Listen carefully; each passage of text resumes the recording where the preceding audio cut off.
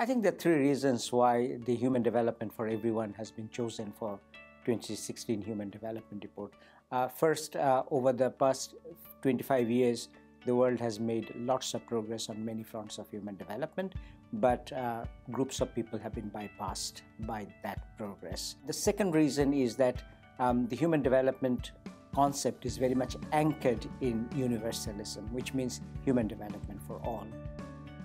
The report refers to a number of groups like women and girls, ethnic minorities, indigenous people, persons with disabilities. In 18 countries, women need the permission of their husbands to do work outside home. Indigenous peoples, even though they are only 5% of global population, they constitute 15% of global poverty. Concrete policy recommendations cover two fronts: national, investing in girls and women, financial inclusion, ensuring accountability and transparency.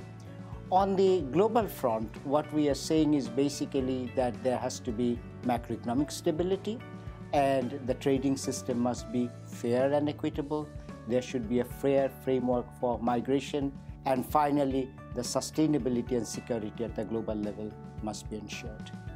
And I think if we do it right, then at the end of the day, we'll see that we have reached our goal together, and when we look back, we'll see that no one has been left behind.